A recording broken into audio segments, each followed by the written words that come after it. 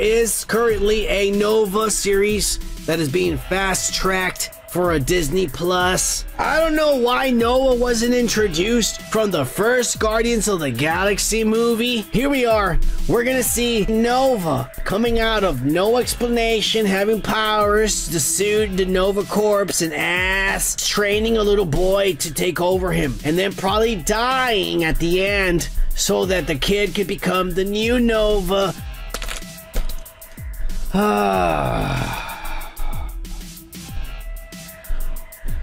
You know,